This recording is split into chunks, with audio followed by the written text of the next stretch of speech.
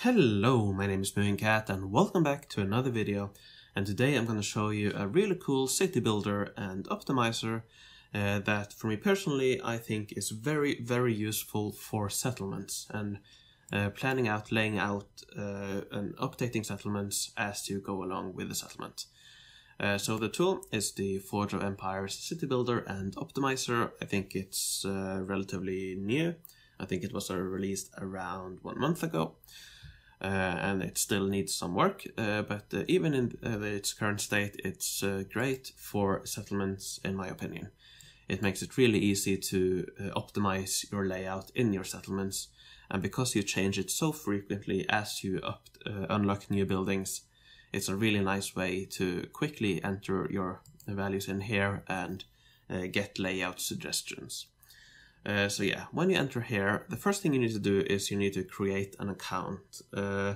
I have been using it for a few weeks now. I have not received any, I don't think I've received any emails from them at all, but even so, I would probably just use a throwaway email account. And the main reason why you need an account is that you can save and load setups. But yeah, I don't really use that. So yeah, in here, first thing you can do is you can zoom out a little bit. So in order to use it, here I have my city. I'm going to use this as an example. I just unlocked the Texcozingo. You can see I have quite a lot of free space that I use to temporarily place sculptures to unlock technologies. So now it's time for me to rebuild my settlement, to replace shrines with these. And yeah, to help me figure out that, I'm going to use the Forge of Empires City Builder and Optimizer. So the first thing you need to do is to go into the map here, and you need to increase this so that it is the same size as your settlement. So mine is currently 4 by 4 minus these two. So you can see 3 by 3.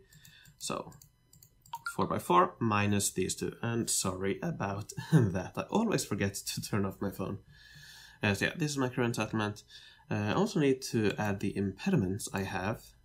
So you can see I have an impediment there, for example. So yeah, just click on where your impediments are. If you click again, you remove them. So that's another thing you need to do. And the final thing you need to do is to add your buildings. The town hall, for example, is 5 by 5. And then say you want, I don't know, the maze building, which is 3 by 5. Let's say you want 2 of them. Residential building, for example, is 3 by 3, and so on. I won't go input all here, I already have that prepared, but yeah, this is how you need to add all your buildings, and that's why I personally will not use it for my main city, because it would take too long to add all of these buildings. But yeah, perhaps for you, if you have a smaller city, you might want to use it for that, but for me, this tool is very nice for settlements in particular. The final thing is to use the solver. Here you can set for how long the maximum time it runs. This runs on your local computer, so if you have a particularly tough situation with a lot of buildings and so on, it might take quite some time. So you might want to change the maximum time here. And then just click solve. Now of course this is just a this is not a real setup, but yeah. You will come up with suggestions, and then it will come up with eventually what it says is the optimal solution. But it isn't necessarily the optimal. But yeah. So here I have my setup. So these are the buildings I want to get. I want to replace all of my shrines with this new building here, and I think I'm able to fit in 6 residence buildings, 2 maze farms, and 3 aviaries. So that is what I have input here. I did run it, and after a while, after a couple of minutes, it came with this solution. But as it says here, this is not the optimal solution. If I let it run longer, it might get a better solution. So yeah, there are some obvious things to improve here. For example, down here, you can see that all of these roads are unnecessary, and so on. So yeah. But what I want to show in this video is that here's my current city. However, I do have an impediment removal. So what I want to do is to test which impediment should I remove to minimize the number of roads I need in order to build these buildings. So for me there are three obvious candidates. It's this or these two impediments. So what I'll do is that I'll try one by one. So I'll try to remove, if I go into map here, impediments, I'll try to remove this first, go back to the solver and let it run. This will probably need some time, hopefully not too long, but I will skip ahead in the edit. Alright, so that took 24 seconds. It came with a solution that it says is optimal with 22 roads. Now this tool, as I said, it's relatively new. There are some rooms for improvement. So even though it says this is the optimal, there are some obvious improvements. Here, for example, you can move both of these up here, one step, and you can remove both of these roads, move that road up there. So here you can easily see that you can do two fewer roads, but yeah. So yeah, this is one solution. So 22 or 20 roads seems to be what I'm able to do here, and I think that's probably the best you can do. So that's if I remove this impediment. Hello, this is Moving Cat in the edit. As you can see, I clearly said where my impediment should be, but for some reason when I re-add it, I place it the wrong place. So just know that I made a mistake here. It might have impacted my results a little bit, but the theory behind what I'm doing is valid, so I'm just gonna roll with it, but just know that I misplaced the incident. So end result might have been affected by that. But if I go back here, if I add that again and instead try to remove this, let's see if we get a better solution now. So I'll skip ahead to the result. Alright, here we go. So here you can see that we actually got a result with 17 roads, which is definitely fewer. But even here, there are some room for improvement. Here, for example, you can remove one road at least. I think that's about it. So yeah, you can remove one road down here. So yeah, 16 roads. So yeah, that's 4 fewer than the previous. So this impediment here seems to be better than the one over here. And finally, let's go back here, impediments, let's re-add that, and let's remove this and see if we can get a better solution now. So 16 roads is the one we are looking to beat. Oh, that was quick, 1 second. So yeah, here we go, 18 roads. Are there any obvious improvements? Here, for example, I can remove 2 roads here. So again, it seems to be... Yeah, it seems like I can remove 2 roads here, move this road up here, remove these 2 roads, move this building 1 up. So 16 roads here as well. Any other obvious improvements? I don't think I see any. Yeah, so I think this will be 16 as well. There's one final thing I want to try. I can see here that I do have some additional space. So what I want to try is that actually, if I add in one, one hut, which is a 2x2, that does not require a road, and one shrine, 2x2, that does require a road. So let's see if I'm able to fit that in. Alright, so here we have a solution with 19 roads. That's nice. Any obvious improvements? Yeah, I can remove 2 roads down here if I move this one up and let the road run over here. I can remove that road and move it up here. So yeah, that's 3 roads, so 16 roads. Okay, so this is the same, but I'm able to fit in 1 more shrine, so that's nice.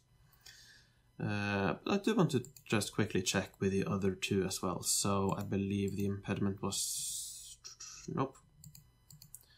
1 further down. So let's quickly see if I'm able to get better results here. So solve. 18 roads, okay. Any obvious improvements?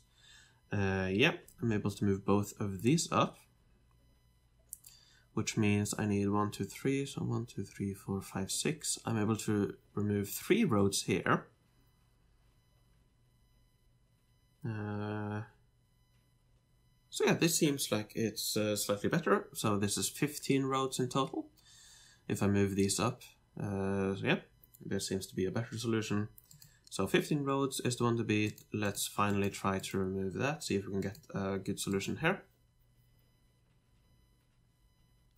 Alright, so here we go. 20 roads. Let's see if there are any obvious improvements. Not really, because you do need all of these actually to fit that in. So yeah, this seems like it's... so I believe this was the best one. Let's just quickly resolve that. So yeah, it seems like this is the best solution.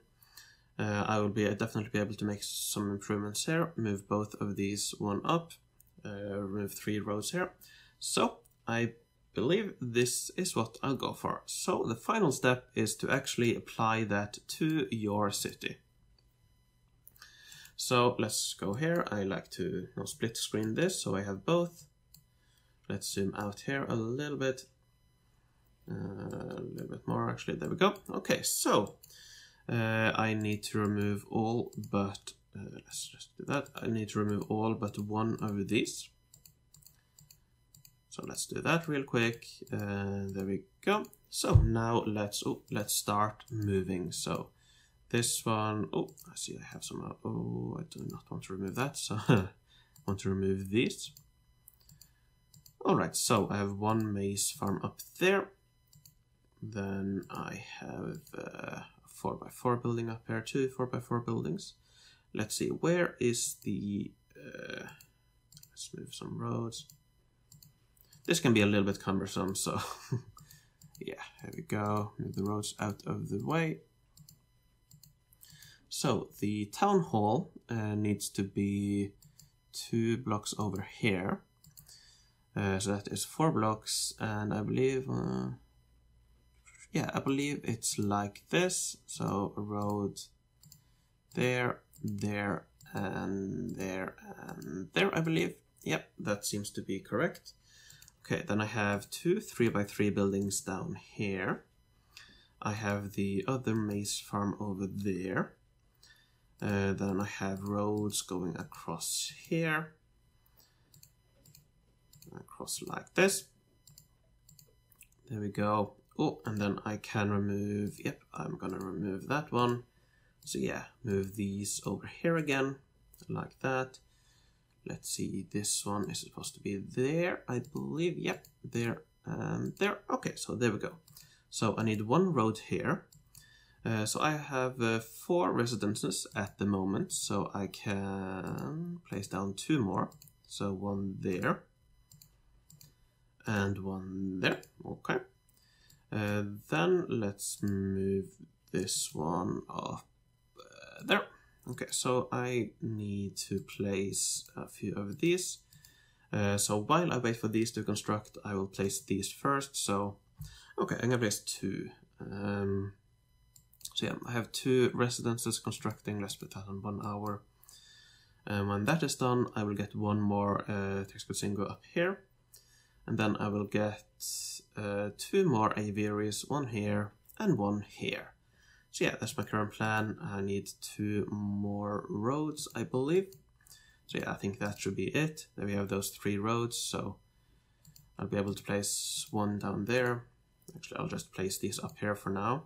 So you can see 1 Texcosingo up there.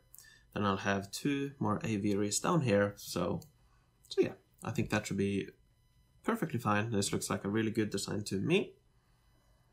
Perhaps it might be optimated a little bit more, but to be honest, I doubt it. So yeah, that's how to use the city builder and optimizer for your settlements. I hope this was helpful. I've been using it for a few weeks now, and it's been very, very helpful for me. And of course, as I've mentioned, the tool is not perfect. Even though it says it's optimal, there are rooms for improvement in these designs, so keep that in mind. Look at obvious places where there are room for improvement, and if the developer of this tool is watching, hello, thank you very much for making this.